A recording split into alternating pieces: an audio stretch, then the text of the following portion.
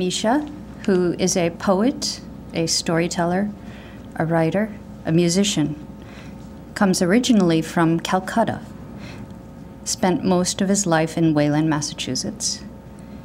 Misha recalls how, as family, they would reunite in trips back to Calcutta, and how compelled he was to record family happenings in a song or a story of fish frying like a song, a dog barking to a downbeat. And so he began to write stories and make music as a child. He pursued theater afterwards, as well as more singing. He was awarded a Fulbright to return to Calcutta and develop a collection of poems to look to his memoirs, rituals, and desires as cartography of his inheritance. His poems have appeared in Hayden's Ferry Review, the Portland Review, Asian American Literary Review, and others. Misha says, in a quote, "For me, poetry has never been, as Audre Lorde said, a luxury. As a queer transplanted Bengali coming of age in America, I was impelled to scavenge materials and mold to write myself and my world into being."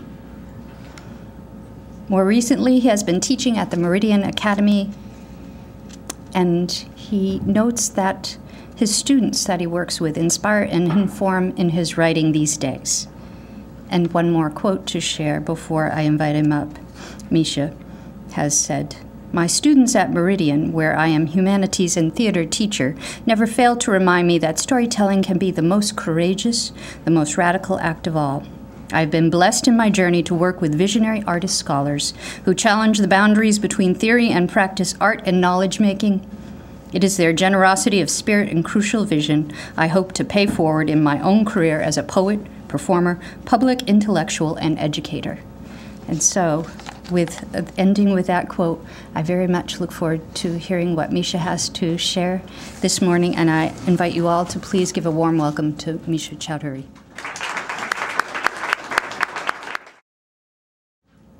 Creation myth. My child bride great-grandmother and a Hilsa fish. She bends bone with her girl hands, her mother hands willing flesh to fall away with ease. Shh, she breathes. It will be easier if you forget the river. Shh, she breathes the damp of the floor into her feet, the cold, packed dirt that holds her captive in this new murder. Shh, she whispers.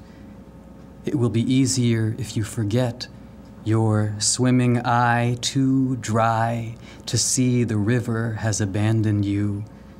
Her eyes swimming with sweat, the stink of skin stripped from meat divided into iron pans. Here, the back, the stomach there, the blade has stained her girl hands, her mother hands, with the metal spice of its stench. She swears, I will set you a swim again, in cumin, in turmeric, in clove, and you will glow golden. Shh, the snap of a skeleton in her girl hands. Her mother hands her a memory of water. The sky fingers gray into the horizon. Her mother holds her quiet in her own girl hands, the sweat of her palms remembering the journey. Shh, she breathes. It will be easier if you forget. So I start with that poem. I think that Cheryl gave an effusive introduction. But I think it's always wonderful to start with a creation myth.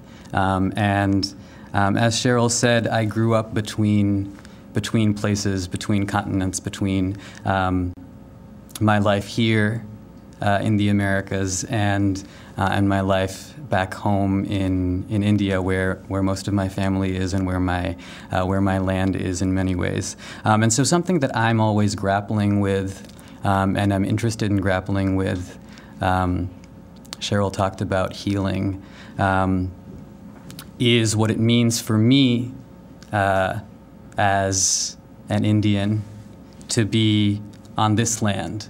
And this poem came out of an exploration that, sort of an ongoing exploration of understanding my own family's history in terms of colonialism. And my family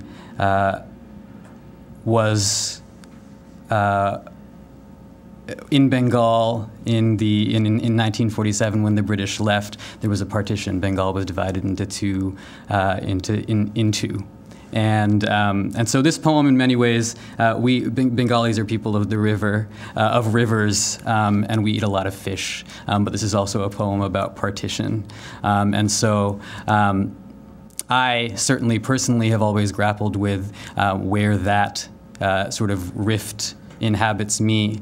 But more importantly, I think for me reading here today, I'm interested in what it means for me as an inheritor of sort of colonial history to be on sort of still colonized land here, and what's different about the history from which I come is that India was never colonized by settlers. It was never a settler colonial state, and here we are as part of a settler colonial project in many ways on this land.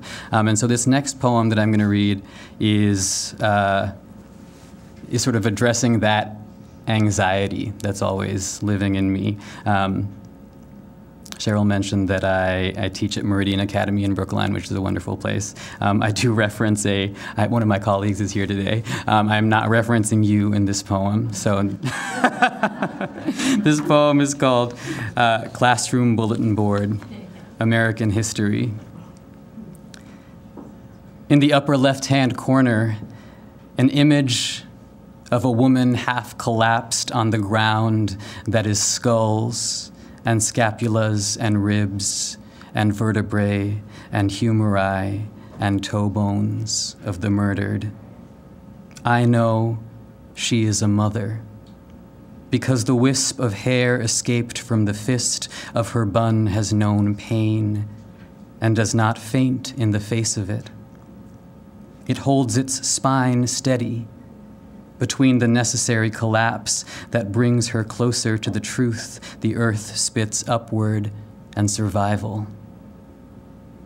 If she were not a mother, she would succumb to the magnetism of her own mother's jawbone calling to her from the gray of the ground. The colors are too bright, the alignment too even, but I push the last pushpin into the moldering cork to secure her alongside Wendy Rose's excavation at Santa Barbara Mission. They built the mission with dead Indians. They built the mission with dead Indians. They built the mission with dead Indians. They built the mission with dead Indians. Behind me, my colleague's voice, that's morbid, and a little laugh.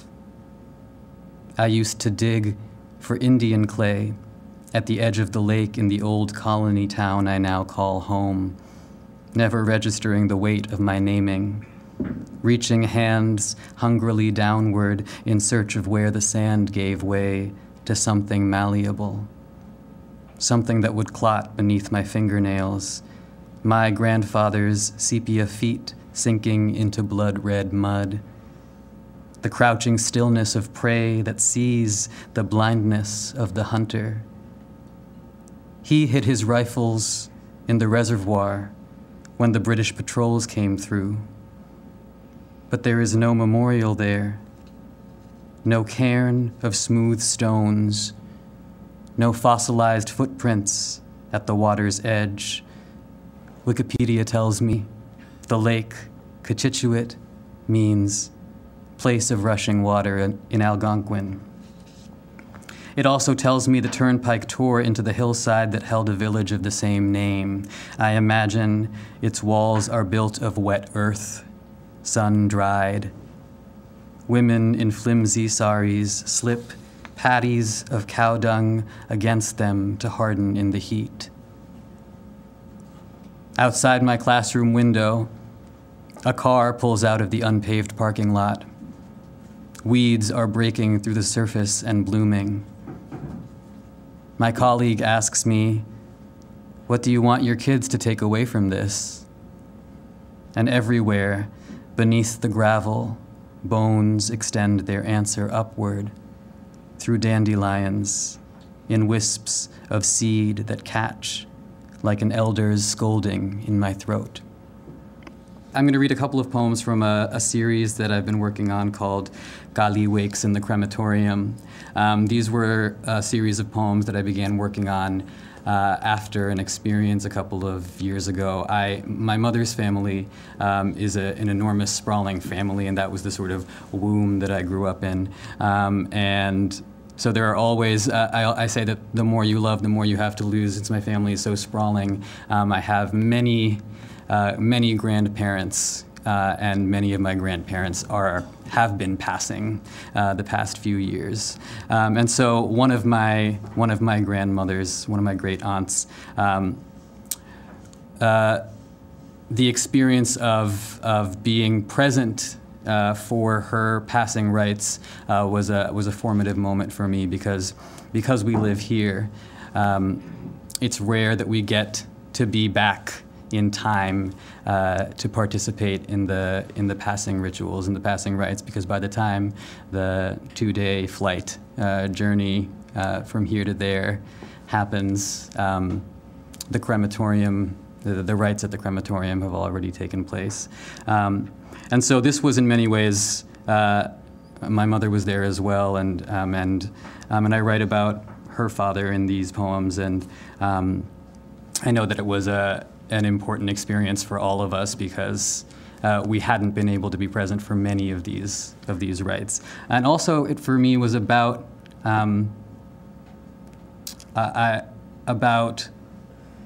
the way that those rites sort of brought me closer to an understanding of the sort of the viscerality of death that I hadn't experienced in other sort of passing rites here. So I'll just read a couple of poems from this series of poems is written as a play. Each of the poems is titled. This one is titled "A Note on Setting and Character." We had a dog once who thought he was a conch shell and could call the evening to him. To his credit, he wasn't a poor mimic. His cavernous howl inspired many a pious union of palms as the dusty sun dipped over the rooftops of South Calcutta. We take our pets very seriously here. In this house with open doors, even death vies with the sparrows for the fish bones we scatter on the windowsills. They call this the zoo. We swarm in the stairwell, barking in echoes to fill the cracks the lost have left in the plaster.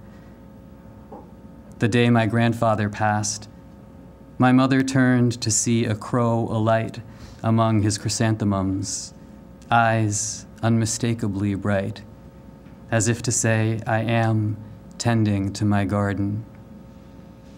We sit at the foot of his photograph, all of us animals marveling at how quickly we become stern faces in picture frames, flanked by sweet-smelling flowers, roses on the left and pink ribbons. On the right, carnations with an edge of blood and some blue orchid, so blue it looks entirely false. My aunt recalls how his ears turned blue before they reached the crematorium. My mother sings a wailing song. The clock keeps tempo with its strange, scratching heartbeat. And the puppy we bought, to fill the cage he left vacant, gnaws hungrily at his teething bone.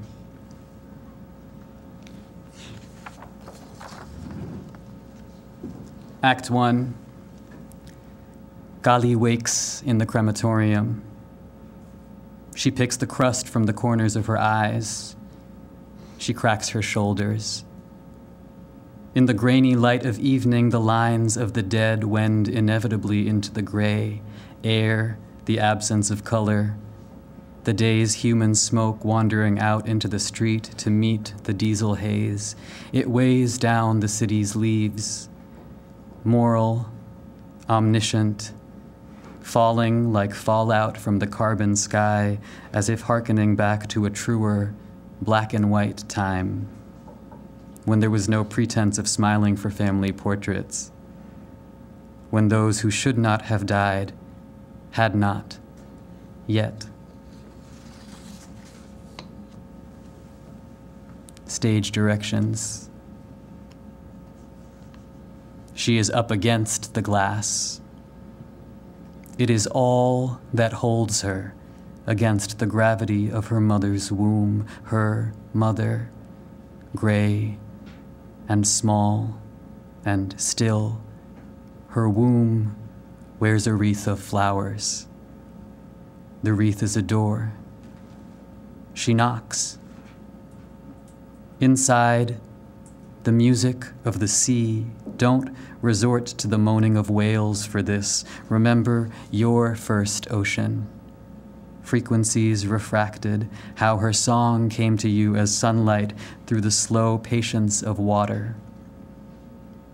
On the sidewalk, the audience, the terrible witnesses gather in postures of grief. But this is not tragic cinema. This scene answers to the undertow. The elder says, "Pay your last respects."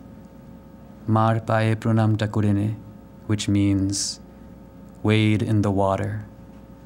One last time, bury your toes in the mud. Let the heave of the tide take you. The elder holds her from behind as she touches her forehead to the lotuses of her dead mother's feet. And since what follows is beyond the compass of any depiction, put her in a glass-bottomed boat. Put her to sea. Let her audience be the stoicism of sea lilies, stalks swaying in the liquid wind. Let her go. Don't show her gasping for breath.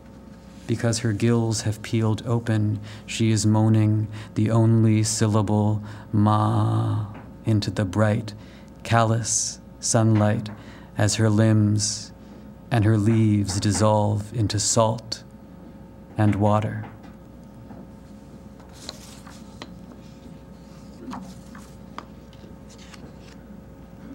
And then I'll read one called Intermission, Waiting for a Furnace. The old pyres were too much mess, he says, his crisp shirt quibbling with the detour of his slouch. Sometimes pieces of whomever would fly up like ordinary cinders. I imagine the new weightlessness of these airborne organs, rising whole, helium held through an obsolete combusting case of skin. The woman across the waiting hall has collapsed into an everlasting wail. None of her masonry will hold her now. Here, even skeletons sublime. My mother warns me not to lean back against the stone wall. Someone has spat his chewed red beetle leaf behind me. In another poem, I would have said it looked like blood.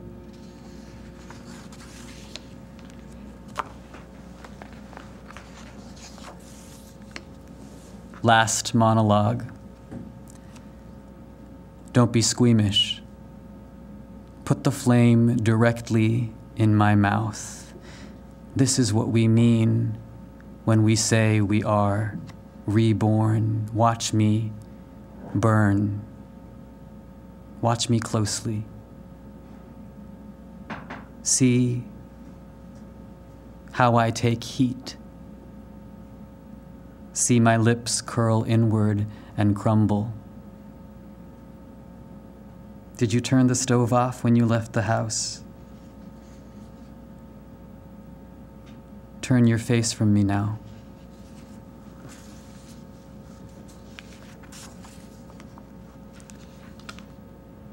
Epilogue, P544, Raja Boshanto Rai Road, Kolkata 700029. The gate collapses open. Careful not to catch fingers in its rusted diamond holes. I have always been a cautious child. Sniff my fingertips. Dull spice of iron recalling raw sugar on lips chapped to bleeding.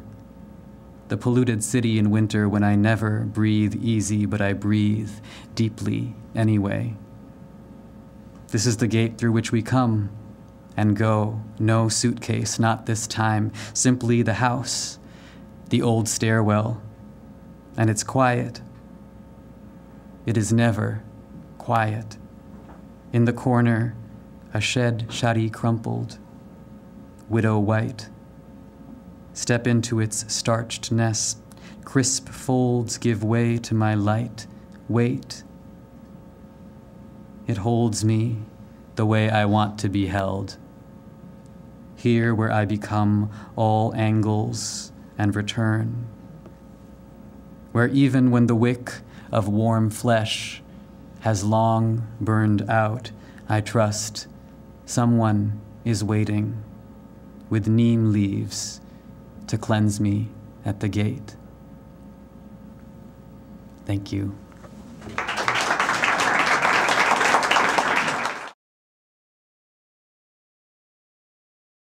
Lonely. How lonely it is to be in a world that functions on definition. To be undefined. Necessary names applied to conditions, states, understandings, but none for you. I struggle with my hair, attempting to avoid the stereotypes that come with it. Messy is unacceptable. Neat and in place, never flowing or tousled, never full and luxurious, always tight, controlled, treated and curled. Change is inevitable. Natural is a no-go. Maybe staying in one place becomes painful because it reminds me of how much I don't belong. Places with histories I've assumed are my own, but really they sound more like fairy tales. Once upon a slave ship. A poor excuse for an identity, pieced together and regurgitated at the appropriate times. Who am I? Where am I from? I'd like to think it doesn't matter. I'd like to think I'm part of a global community. I like to think that having no home helps to look forward to our real home.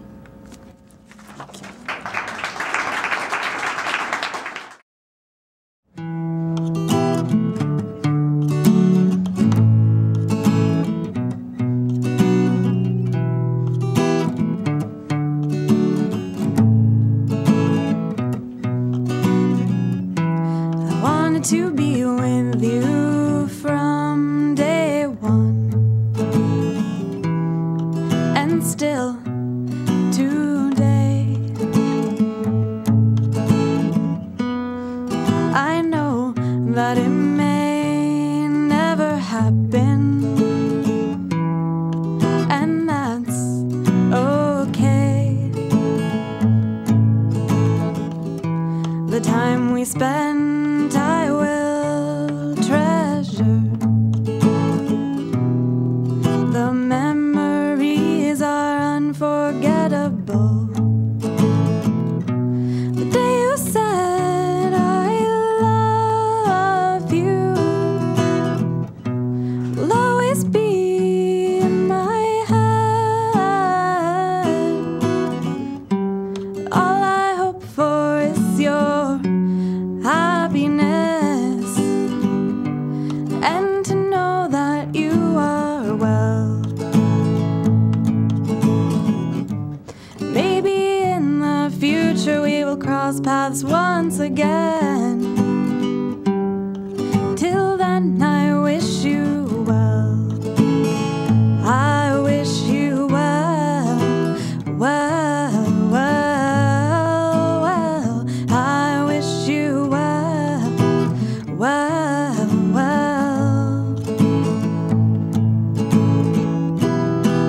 wanted to be with you from day one, and still today I know that it may never happen, and that's okay. The time we spent I will treasure. The memories are unforgettable.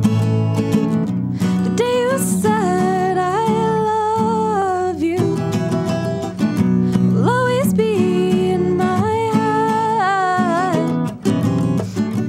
All I hope for is your happiness, and to know that you are well. Maybe in the future we will cross paths once again. Till then I wish you well. I wish you well, well, well, well. I wish you well, well, well. I wish you well, well, well, well. I wish you well, well, well. I wish you well, well, well, well. I wish you well, well, well.